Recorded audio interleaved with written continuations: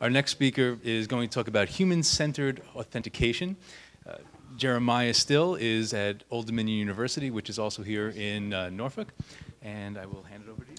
All right, thank you. I think one of the things that we run into when we go to human factors conferences that focus on cybersecurity, which seems very much related to cyberpsychology here today. One of the things we find out right away, a lot of people are eager to work in cybersecurity, but they don't know what problems to work on. Right? They're afraid of the technical boundaries that kind of impede them from getting into this. One of the things that I've noticed when I've tried to build the point for the human factors side of this is there's not a lot of really good data. If you look at like the Verizon report to AT&T, they'll say like it was human error. That doesn't really get us anywhere, right? So we need to train the people that are recording these human errors to actually classify them appropriately so we know how to address the issue. So you can imagine planes going down. Well, it wasn't mechanical, it was the human, right? But without any black box data, how are we going to make any changes, right? So I think that's kind of transitioning over. So what I focus on, my specialty is human-computer interaction. I have a cognitive psych background. Today I'm going to focus on the design of interfaces. So that's kind of my niche here, okay? So obviously this is a big problem for society and a big focus right now, cybersecurity. It's an easy pitch for here, so I don't have to go into the number of attacks and that we hear again and again and again typically for these talks. But what we're seeing is that users are embracing the digital environment they live in. They're accessing their bank accounts, their health records. We have intellectual property at universities that are out on servers, and they're only protected behind a gate. Okay? So all you need is a password to get in. Okay? But oftentimes, the users don't respect the security that goes along with this great convenience, this digital convenience that we're experiencing. And they for sure don't understand the varying degrees of risk that are associated with what they're doing online. So given that we have a variety of technical backgrounds, I like to always start with something a little more concrete. So let's think about something physical, like a safe, all right? So say that you're having a lot of break-ins in your apartment complex, so the local police officer says, why don't you use a safe, okay?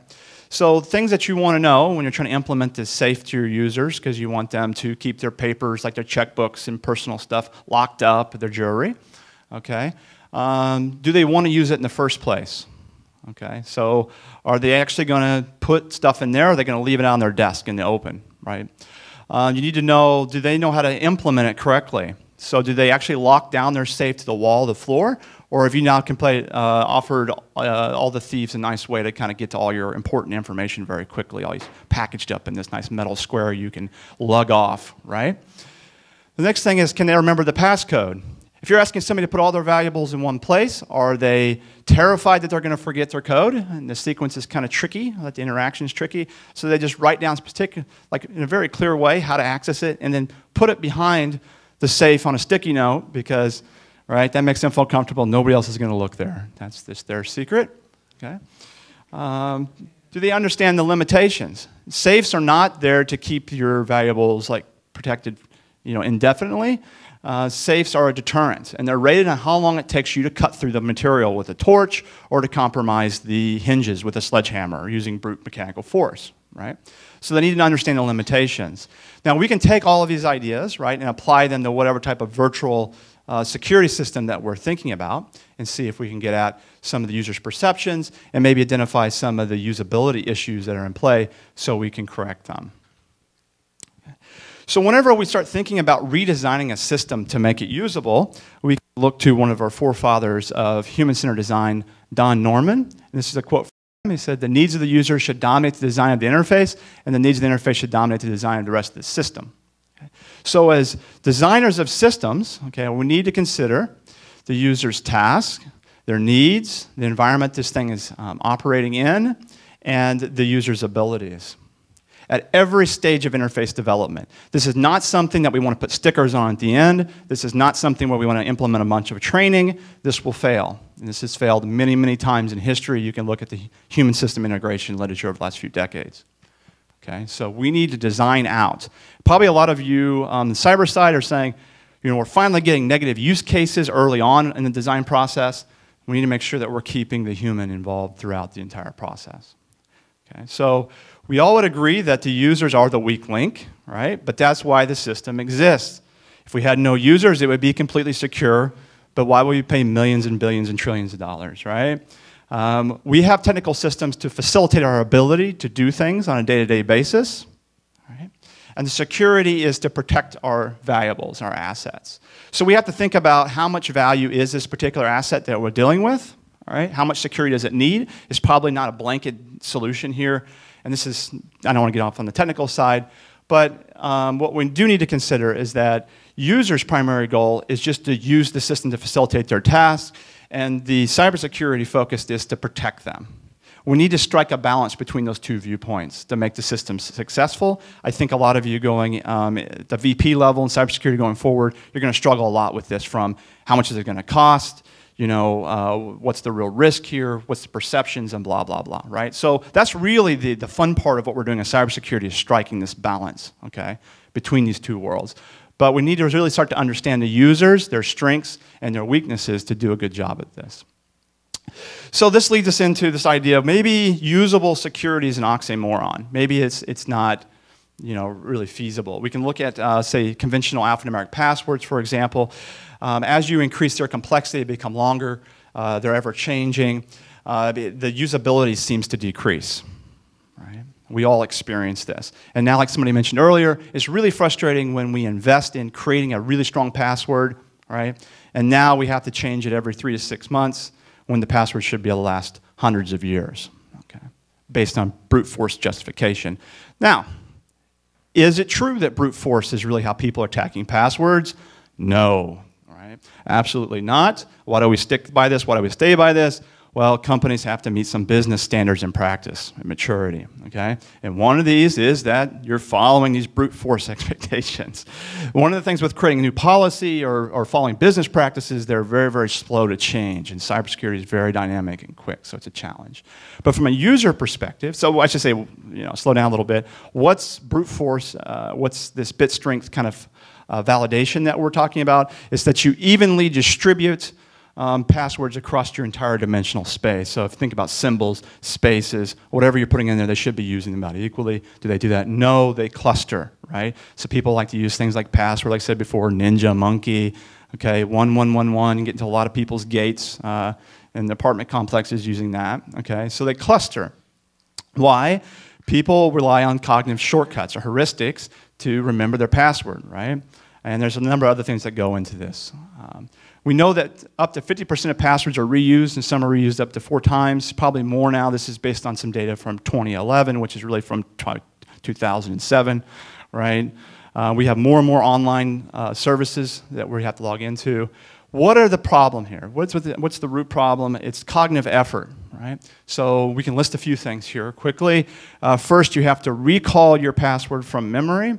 If I was to ask my students, okay, and I do this usually at the beginning of every semester, I have an essay exam for this test, and I have a multiple choice. How many people want to do an essay? Nobody raises their hand, right? How many people want to do a multiple choice? Absolutely. Why? The answer's in front of them, right? And you know, it depends on how well it's written, the multiple choice test. I have some pretty good decoys myself, and how you're grading the essay. But it's easier to recognize something than to pull it from memory. The second thing is that it's always changing.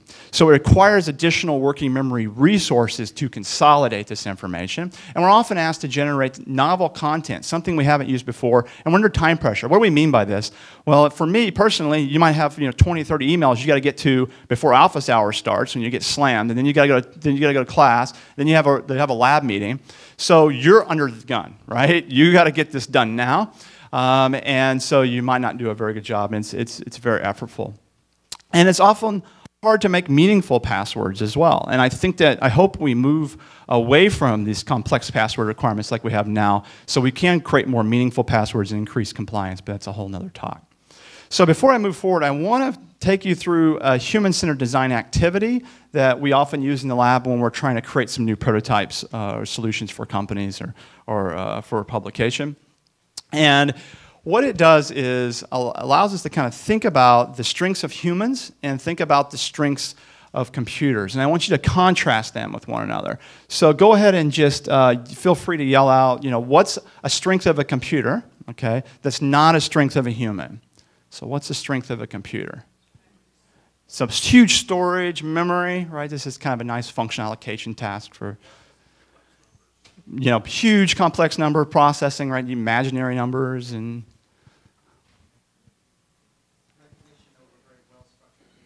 okay, very well-structured data. You can pull out very quickly, do matching, and say this is what I'm looking for. Yeah, repetition, right? It's not moody. Okay. So how about humans? What are humans really good at? Now, this is important, right? Or we're all out of a job here in the next 10, 15 years. So what are we good at that computers aren't good at, right? Relationships. So what else? Yeah, perception, semantics. Okay, so maybe being able to problem solve, right? Fuzziness, okay. Creativity, flexibility, okay. Maybe ethics, right? So we can generate a list, and we come up with something like this. This is pretty much what we were hearing today. And so from this list, we can kind of launch into going forward with human strengths, right? And one of the human strengths that we have is object recognition. And this is something that MIT and Georgia Tech were swearing to NSF, we're going to be able to have robots recognizing objects in the 80s. Like, it's going to be a solved problem. Did that happen? No. There was a lot of artificial intelligence funding in the 90s, and this has been fading ever since because it's empty promises, right? But I don't want to step on any toes, some big data folks. So one of the things that we can move forward with in terms of authentication is looking at graphical. So we can then use to our advantage our ability to recognize objects, in particular faces. So the brain actually has fusiform face area, so it's a specialty area that some scientists argue is specific for recognizing faces. So this is even better, right? So what they did here, they had young people's faces. The system would generate from a database for you 3 faces that become your passcode. You need to learn these faces, so they give you just little nudges to help you consolidate it. Things like, does she remind you of anyone? Okay. And then later on, you see her face in a grid, like a pen kind of layout, and you select it, and you go through multiple trials, depending on the degree of security that you need to be able to authenticate. What do they find? They find a 1/3 drop in login errors compared to alphanumeric, and this is even when, in this particular study, the users were employing alphanumeric at a much higher rate. Okay, so they're using this system less often, but they were still remembering it much better. So we see that graphical passcodes are more memorable. One of the things that we can point out to right away is that they're using recognition versus recall. So she's there, right? One of the main problems with memory is not encoding, it's actually retrieval. We just don't have the right context to access that memory trace that we need to. Okay. The other thing is the picture superiority effect. So if we have alphanumeric information, it's semantic, and you're encoding that, but you're missing out on all the visual richness that you get from a picture. Okay? And that richer representation is much more memorable. Now, depending on how it's implemented, it can actually have stronger security. One thing is that it avoids reuse of passcodes, right? Because you have a database that's generating the code for the user instead of asking them to do it. The second thing is, depending on the class that you're asking them to discriminate within, it can be really hard for them to share their passcode with their family, friends, or coworkers, which is nice in social situations, like was mentioned earlier, because you might feel like, if I don't tell you my password, we don't have a good degree of trust. This is just, I can't tell you because I'm not able to describe it to you, right? Oftentimes in class when I'm trying to communicate this, I'll show people a particular picture of a robin and ask them to draw it and share it with other people. People are very terrible at drawing not only a particular bird like a robin, but that robin, right? You missed the little spot that was on the wing, right? But with any new implementation, and this is what's fun about cybersecurity, right? You have new attack vectors, new things you have to worry about, new vulnerabilities. And for this graphical authentication, it's over-the-shoulder attacks. And so we know we have a lot of different types of actors.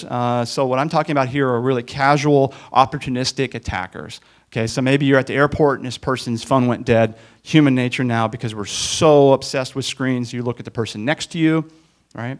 And then you accidentally see their login. Maybe you're standing in line behind your mom, you see her PIN number, something like that, right? It's really easy. And the other issue here, And I should say, with over-the-shoulder checks, well, it's easy for you to log in, so it's easy for the attacker to see it in a blink of an eye, right? The other part of this is a lot of these systems aren't designed for small screen usage.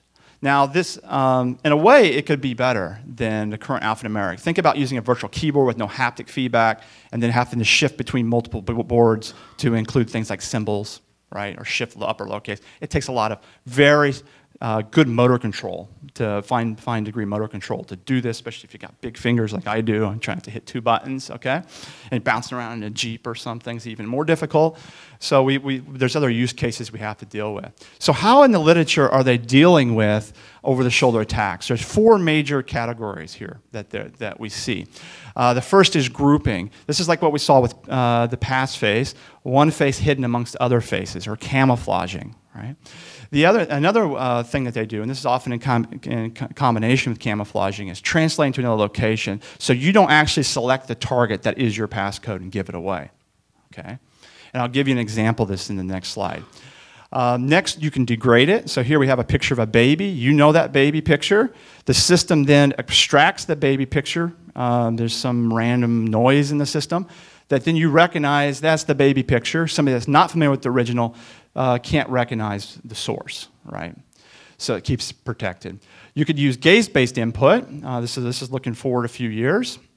But eye trackings came a really long way in terms of low budget and high, quick calibration. So what you do here is you see these dots, and you have a gesture that is your code that you're putting in, or draw a letter or something with your eyes. There is no visual feedback on the screen, so it's really hard to be sitting behind somebody and get somebody's eye movements, right?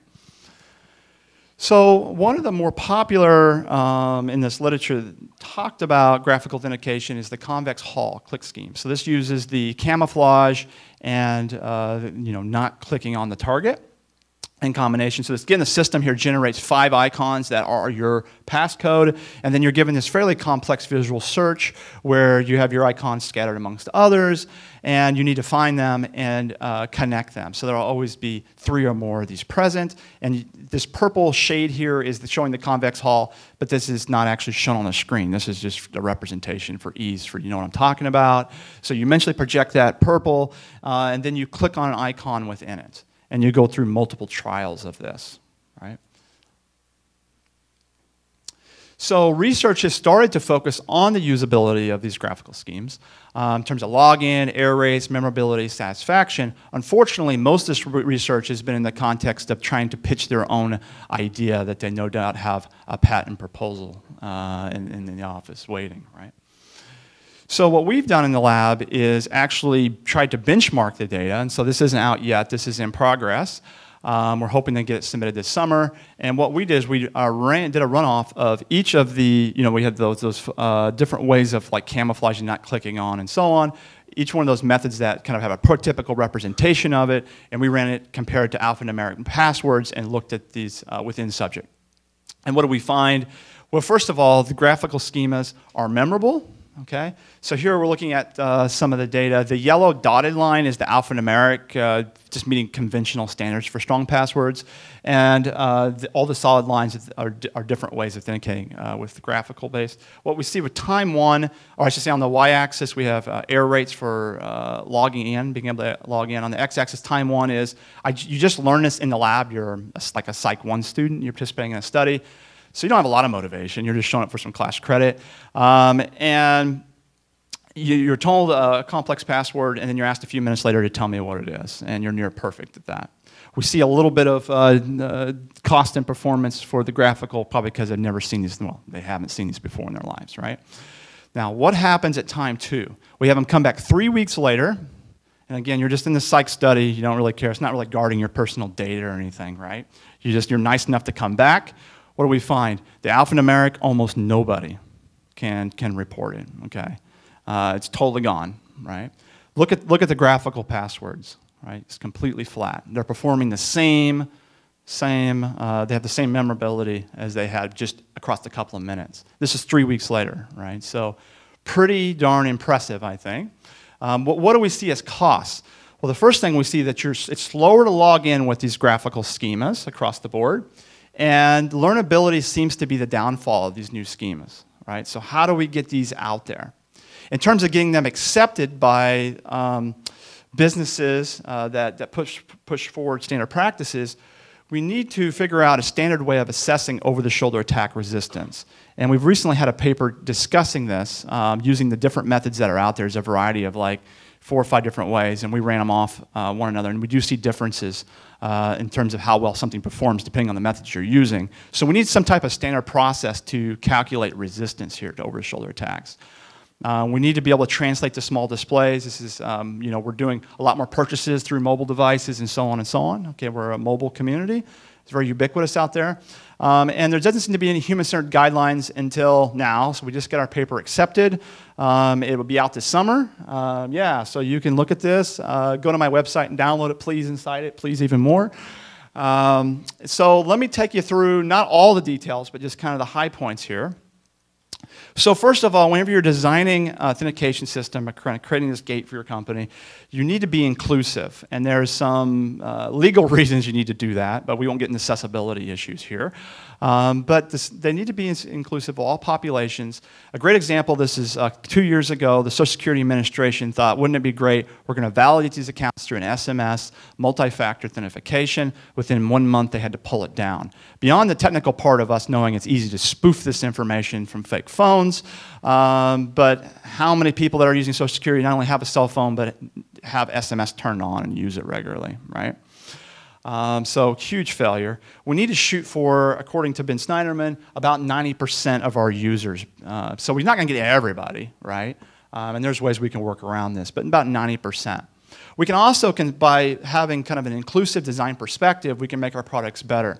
So if we think back to past faces, right, so that pin kind of layout of faces, they did a study and said, well, what happens rather than using young faces, we use old faces, and then we have older folks log in. You see that their performance goes up, right? So you probably know just big data-wise, relational data. You know if you have an older user, use older faces. It makes it easier for them to log in, okay?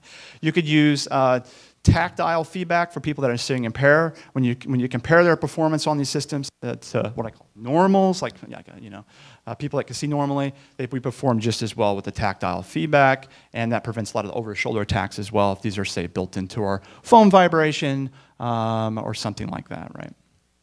Okay, so I need to set this next guideline up a little bit because it takes some expertise about cognitive psychology. And this is the idea that we have a limited awareness, and our working memory, okay, is our conscious kind of workbench that we work from, has a limited capacity, so we need selective attention to pull information into that workbench. So we deal with this new information in this kind of limited workbench way. People are usually like, what are you talking about at this point, okay?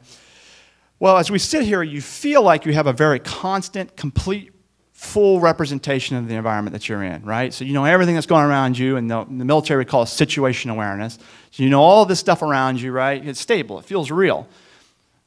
But in reality, most of what you're experiencing is in your head. It's fabricated, and we're only getting fragments from the world. But you probably still don't believe me, so I can demonstrate this. And we usually demonstrate this through the change blindness paradigm. So we have 2 images, okay? And you'll notice that they're slightly different. Your job is to find what's different. This is like the old movie scenes where they had the cutaway and they came back and there's a package of cigarettes or a Coke can or something, right? And they're all you can go look these up on the internet. So you see that the height of the wall changes, right, behind the statue. So there's a picture, there's a flash, and there's a picture. If you do get all the information in the environment at once, you should be able to see the one picture, pick up all the information stored in memory, go to the next picture, pick up all the information stored in memory, and instantaneously know what's changed. Like instantly, like within 1 second, your first viewing of seeing this, right? However, if you have to go to one small fragment, pick it up, store it in memory, go to the next picture, same location, pull a fragment, store it in memory, is it the same or not? No. Or the same or not, it is the same, so then you have to go back and search and search and search. You should feel your attention moving around effortlessly through the scene. That tells you that you're only getting fragments from the scene. So I'm going to show you an example of this, okay? If you've seen this one before, this gift, stay out of this, because you'll ruin it for me because you've seen it. But if you haven't seen this before, really try as fast as you can to find what's changing and raise your hand when you see it, okay? Okay, get ready.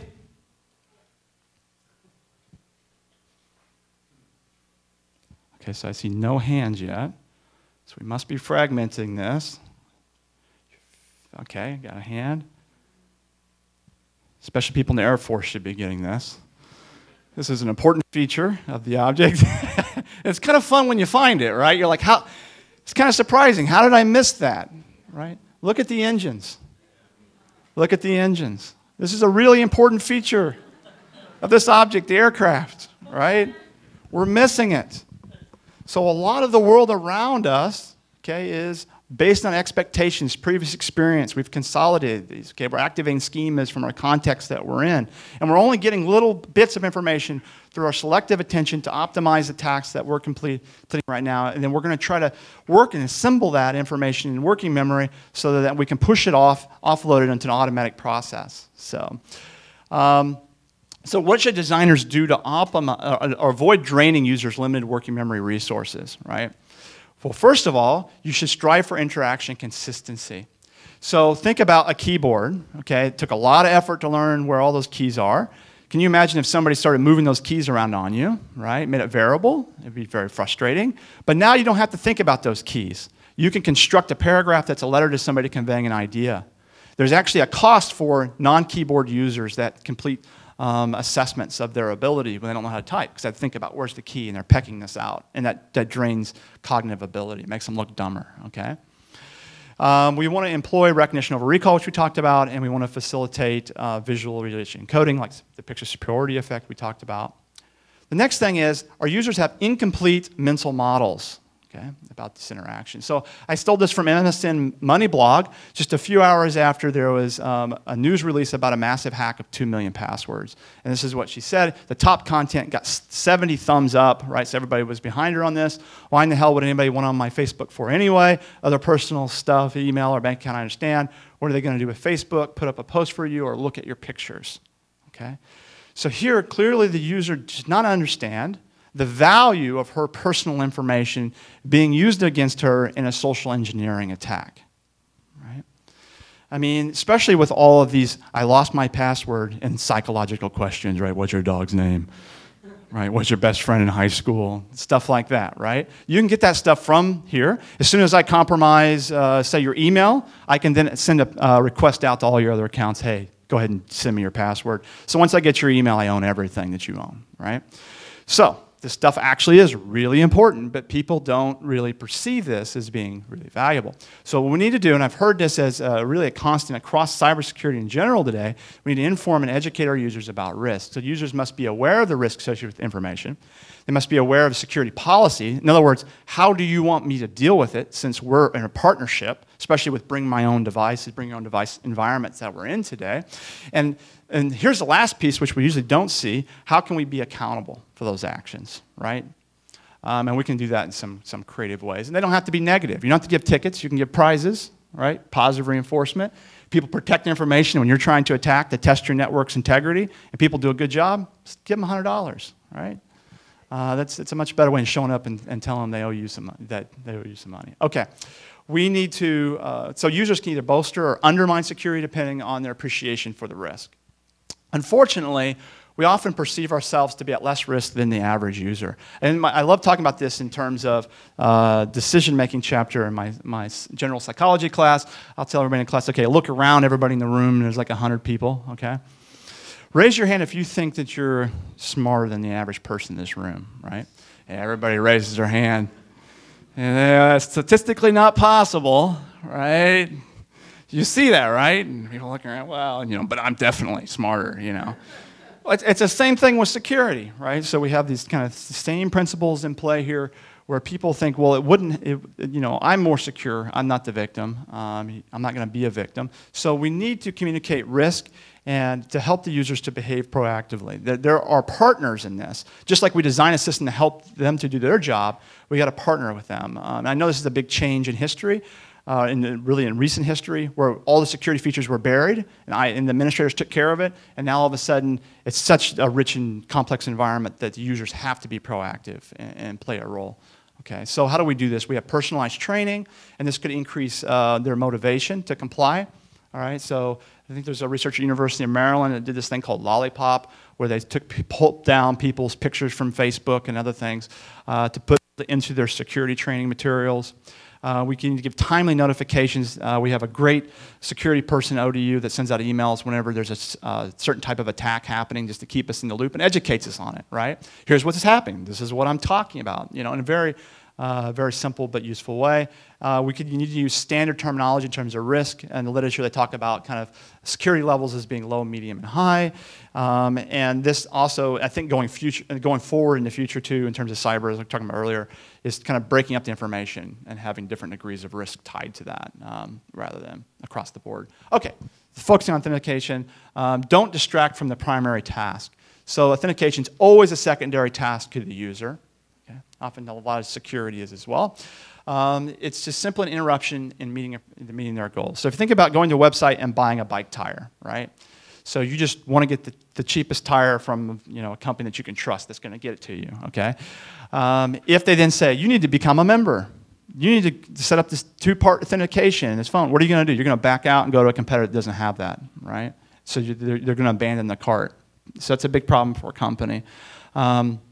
We need to consider what's going on in terms of working memory that they're assembling. If I'm in my office and I got this student that is in my class, I don't know them, so I'm trying to remember their name, first, last name, how it's kind of spelled. It's usually it's new names and students are so weird. So I'm trying to remember those names, and then maybe their ID number.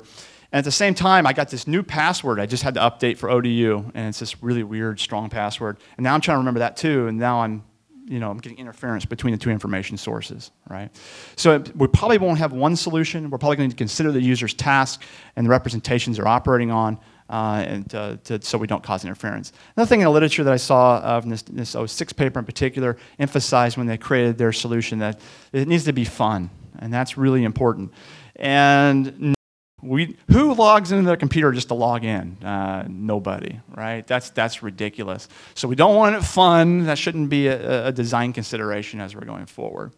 Okay, we want to provide users quick access. So users want to get beyond authentication to the services that they're trying to use. And I believe that this quickness is going to be associated with perceived quality. How do we do that in terms of a service? Well, if you think about like internet service, Snyderman has done some great work on this too.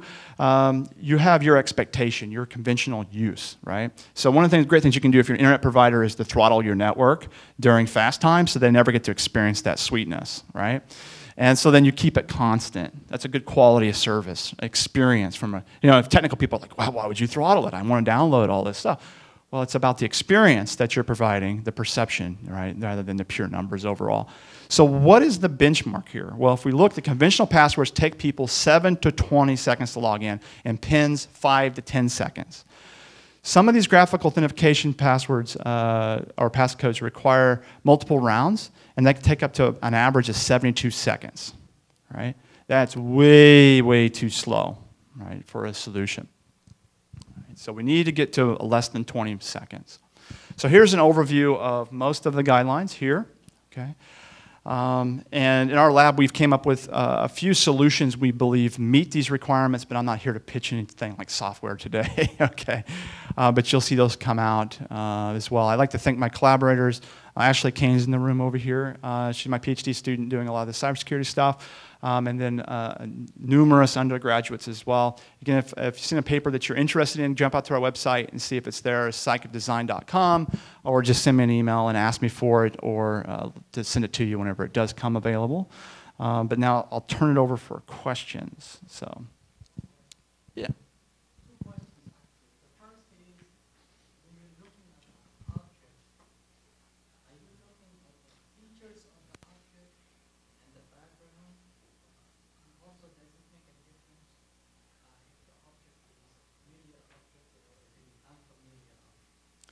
Yeah, so he's, and then this is in terms of the convex Hall click schema, or just overall? Yes, overall. So, it sounds like you're asking, so what in terms of object recognition, what are we doing process-wise? Are we looking at the features as a whole? And I think this goes back to the figure ground segmentation literature and perception. And this is something that we don't have quite figured out. A lot of it has to do with your experience. So a great example of this, I think, would be if you have a frog printed on the back side of a coffee cup. Is that frog like a separate object in the coffee cup, or is that texture then integrated with the coffee cup, right? It depends on the task, and that's when attention plays an important role. And that's why where a lot of artificial intelligence solutions fail, because they're not set up to handle tasks, just to segment and then to classify within the set and to separate. But so if we engage intention in trying to recognize all the cartoon characters in a room, we would recognize most likely the frog as being a separate important object. So I don't know. This is kind of a bigger philosophical kind of thing, but yeah. Or go ahead. Yeah. Go with what Mr. Freeman was saying, so you have this example where people don't believe that their Facebook information is that important. Mm-hmm. And so, for example, when we normally do a test, say like a red team test or a penetration test at a large corporation, we'll run it against the security team. Mm-hmm. And so the security team has, I'll just give you a ratio, like what would be the ratio that they click the phishing email as compared to the regular population. Mm-hmm. And you're a scientist, take a guess, what's the ratio? Is there a difference? You know, I'm not that familiar with the phishing attack literature. Yeah. It's exactly the same. You get the exact same incidents. Okay? And so training someone, the idea that you're going to, and this is the worst part of that, I'm going to scare my users enough that they don't want to share their information, that's a horrific idea.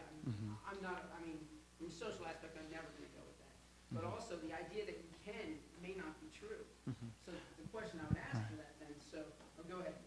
Yeah, I don't think I'm advocating for fear-mongering, but rather education. And one of the ways you can educate students best is to contextualize it in their context. So if I tell a story about students, about, like I just in class, we talk about persuasiveness. I talk about how to pick up women at a house party.